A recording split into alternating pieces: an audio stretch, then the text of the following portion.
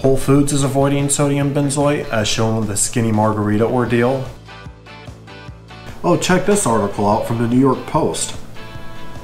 Whole Foods drops Bethany Frankel drink containing toxic preservative. Interesting. People who say that Real Housewives are toxic have no idea how right they are. Oh really? This looks juicy. Whole Foods has stopped selling former Real Housewives of New York City stars Bethany Frankel Skinny Girl Margarita after discovering it has potentially carcinogenic ingredients.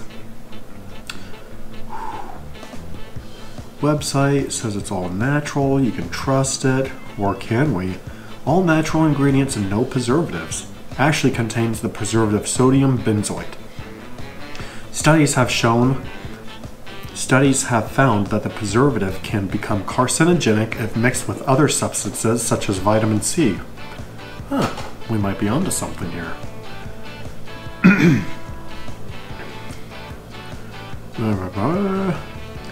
I'm not making wheatgrass here.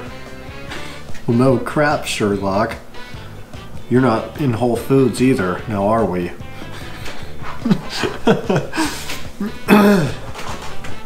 They represent an infinitesimal fraction of our business. We are, in fact, the fastest growing spirits brand in the US. This is kind of funny, because you know the little kombucha company named GT's? They're a multi-billion-dollar business and they started at Whole Foods. So I don't think she knows what she's talking about. Now that I see the IQ levels of being a Real Housewife, please excuse me, because I'm going to go apply.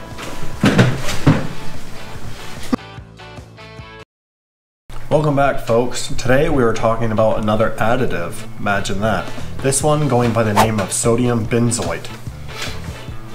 Why might you want to listen to this video or watch this video all the way to the deathly end?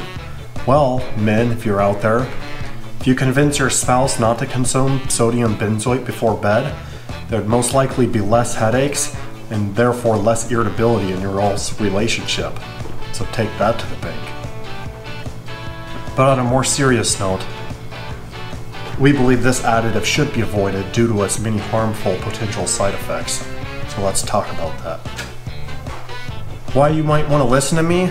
Well, you don't have to, but I do enjoy nerding out on some PhD articles in nutrition and other mumbo-jumbo like that, so you don't have to.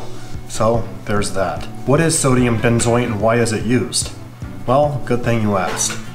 Sodium benzoate is widely used as a food preservative. So it is found here, here, and of course here. You'd think pickling these suckers would preserve it enough, but apparently not to Mr. Vlasic, these pickle guys.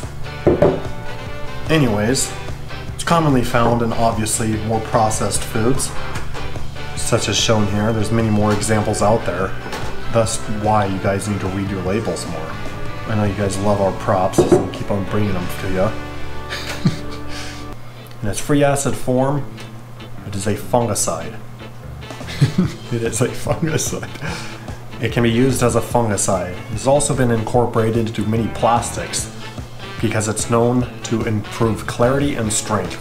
Definitely sounds like something that should be in your snacks. Why might you want to avoid sodium benzoate?